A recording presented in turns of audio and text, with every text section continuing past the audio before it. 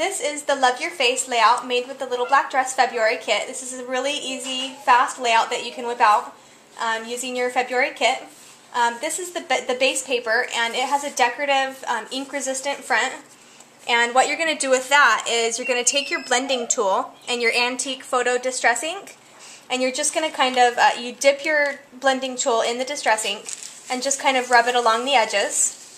And what that's going to do is that's going to put this brown edge, but wherever the ink resist is, it's not going to allow the distress ink to stay there. So it leaves that fun edge on there.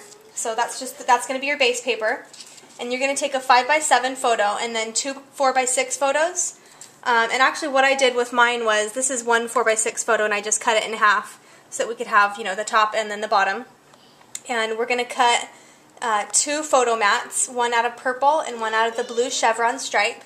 And those are going to be for your 5x7.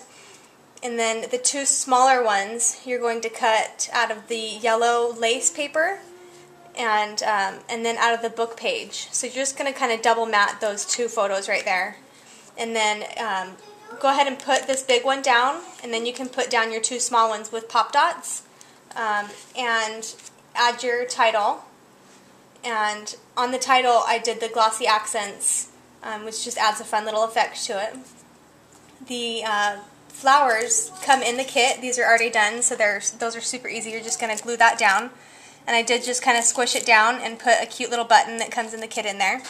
And then same on this side. These little pinwheel flowers, you're just going to cut a little strip of scrap paper, whatever pattern you like, and you're just going to accordion style make a pleat flower.